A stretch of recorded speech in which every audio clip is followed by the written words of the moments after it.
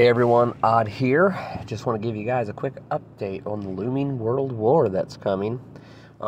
Here the insider is saying that Putin is looking for an excuse to invade Ukraine and blame it on NATO and the U.S. experts.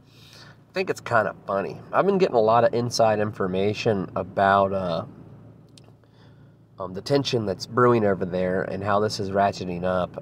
Those of you who know have been watching my videos know that we are at DEFCON 3 and we are moving artillery into Ukraine right now in Eastern Europe. We also sent a carrier strike group over there, and we also are moving troops around in Europe closer to the east.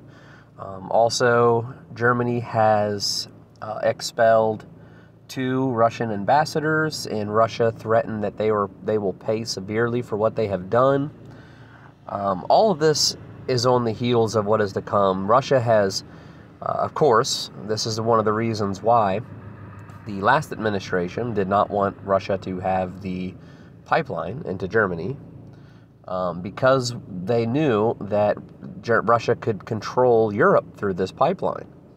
And that is exactly what they have done. They have started to cut off the natural gas and is limiting the amount of gas flow coming through the pipeline, and it's caused prices to skyrocket in Europe, and Europe is extremely worried right now as winter is looming and natural gas prices are outrageous, and they also believe that war is coming, so they're preparing for something big. Just wanted to give you guys a heads up on this. I got a lot of inside information coming in that I'm going to update you guys on later when I piece it all together for you, but yeah, war's coming, folks. It's going to happen, and a lot of the foreign ministers in Russia are saying that they don't want war with the United States, but they have no choice, pretty much, because of NATO. They're trying to blame NATO. That's the reason why everybody's kind of been trying to show, who's got the bigger, what.